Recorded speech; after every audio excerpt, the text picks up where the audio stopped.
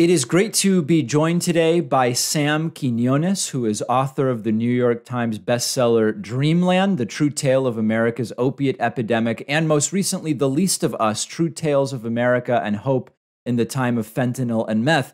Sam, it's great to have you on. I appreciate it. Thank you for having me, David. Good to be with you. So, I mean, just from the titles of the two books, right? There's been a change in what is happening in the United States as far as drugs go. Can you talk a little bit about? I mean, how has the landscape changed from when you were researching the first book and then now the most recent one? Sure, of course. It really has changed dramatically, and quite unexpectedly to me, honestly. When I was writing the first book, the idea was to write the story of how we had gone from a country that had decided, or a medical establishment that decided the idea was a good one, to massively and excessively, in my opinion, prescribe narcotic painkillers, opioid painkillers for all manner of pain that they had not been used for before. And not just that, but like lots of refills and kind of with the understanding or the belief that these pills would not be at all addictive to anyone who was a pain patient. That helped a lot of people, fair to say. It also created an enormous new population of people who actually were addicted to these pills, who depended on these pills. They went to the street. Couldn't find them very well on the street. It was very expensive, and eventually a certain percentage of those folks moved on to heroin. These pills have the drugs in them are very similar to heroin. The underworld then took over, and that's what led to the next book. The underworld began, particularly in the Mexican trafficking world, began providing the heroin. They then figured out that actually it's a much better idea to make a synthetic form of heroin, which we now know is fentanyl. You don't need any of the issues that, land or any of that kind of stuff.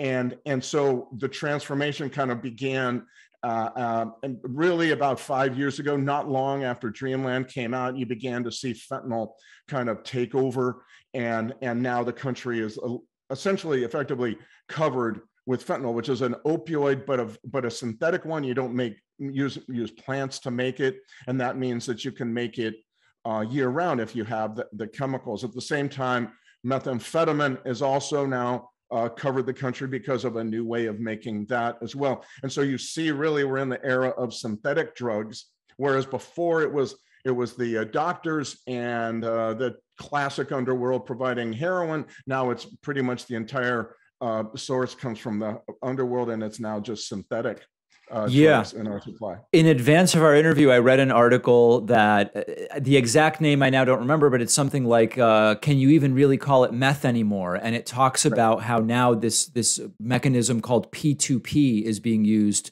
for the manufacture of meth. Can you talk about why that's been so crucial to the dominance of meth? Sure, that was an excerpt of the book, in fact, that was run in the Atlantic. And what happened with methamphetamine was interesting. Years ago, the Mexican trafficking world industrialized the production of meth using a chemical known as ephedrine. Ephedrine is a decongestant. You find it in Sudafed pills. It's chemically very similar to meth, so a couple of tweaks and it turns into meth. It's a kind of a euphoric high, very sociable. You want to be around people, you're jabbering away, and they made huge amounts of it, but they were always limited by the amount of ephedrine they could get. And they could get tons of it, but it was really only enough to cover parts of the Western United States, never went east the Mississippi River. Eventually, though, the Mexican government figured this out, and their response was to make ephedrine essentially illegal except for certain pharmaceutical companies to produce. That meant that the trafficking world now had a whole body of knowledge about methamphetamine and no way to really make it. But there is another way of making methamphetamine. And they began to figure that out. It uses a precursor known as you said, P2P, phenyl 2-propanone.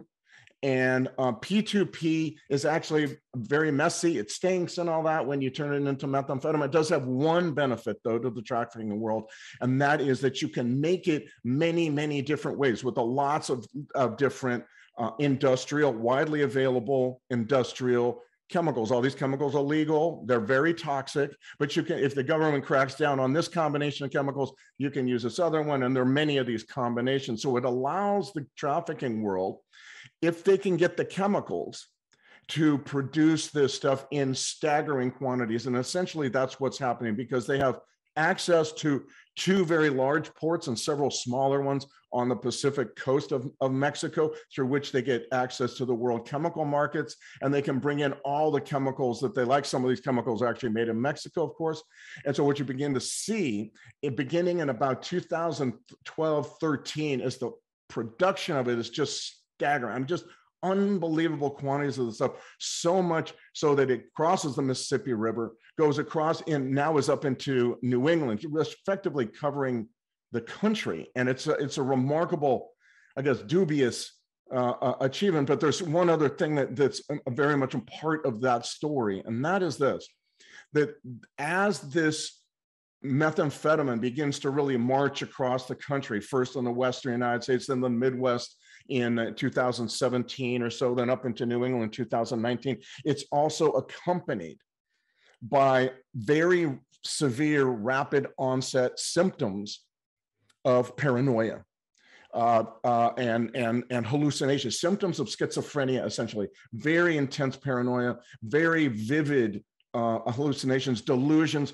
people. So it's accompanied by mental illness, and very quickly that mental illness leads lots of people to be homeless. So you see, as this meth marches across the country, you also find big escalations in the amount of mental illness and homelessness, and eventually also tent encampments, because these folks in this situation, in this condition, are not going to be living in homeless shelters. Right. I want to talk about that next, because there's been a big, these encampments are a big topic of political controversy.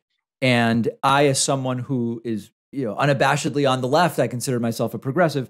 The research I've done makes me question the wisdom of the kind of like, let's just leave the encampments, because if we don't have a great place to send people, who are we to take away the one place that they found? And the piece for me in all of this that makes me hesitate about taking that approach is, it's not, when you consider the drug addiction component, there seems to be zero possibility that folks get out of that cycle if they remain in the encampment. Now, breaking up the encampment raises all sorts of other questions. Where do people go? Is it safe?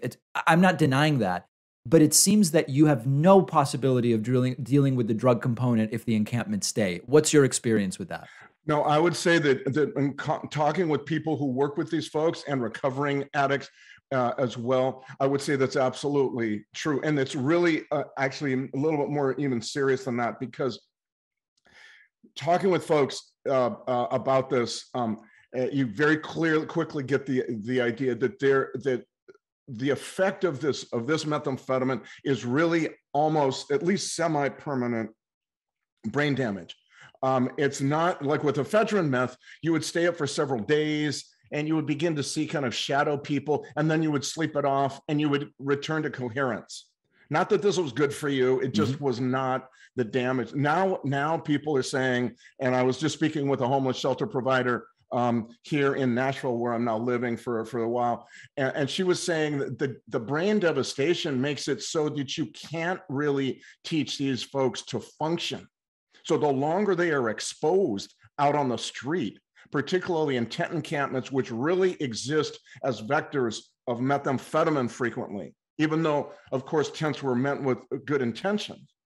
They're really kind of a place now where meth flows freely. That's why they exist, because people, it's like the bar where everybody knows your name in a sense. Well, this is the same thing.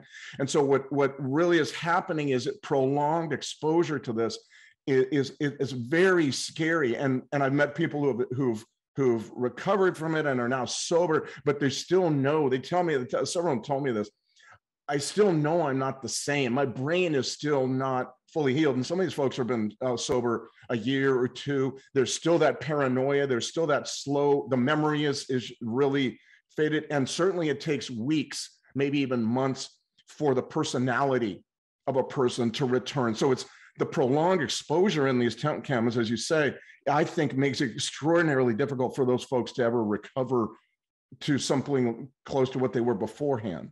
So sometimes it's very popular to talk about Portugal when one talks about drug policy and treatment.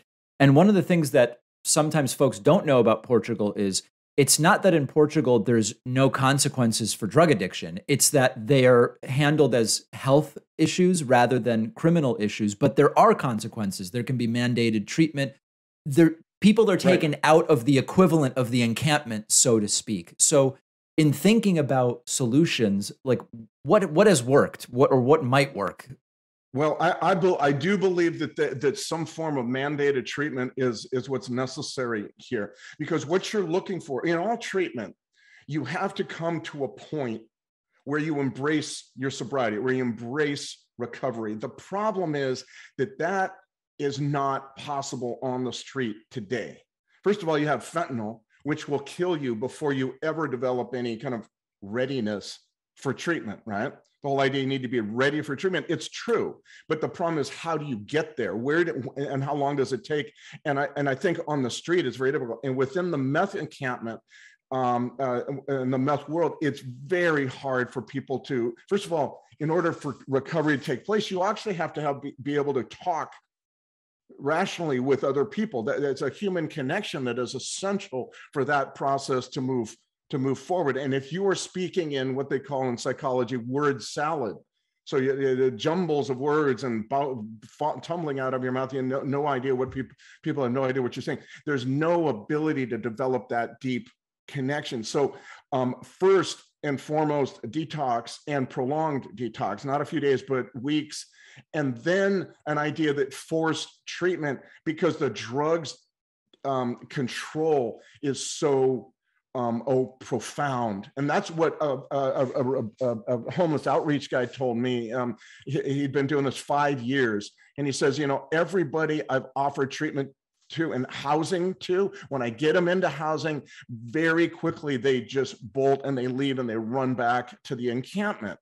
So you need to get people away from that. Someplace secure, someplace where they are mandated treatment, someplace where they begin the process, the careful nudging, gradual process of coming to embrace their own sobriety, which will happen, but it does need that separation from the work. That's an important point, which is when addiction is a factor, just giving homeless folks homes alone does not actually solve the problem. Are there communities in the U.S. that are doing this correctly?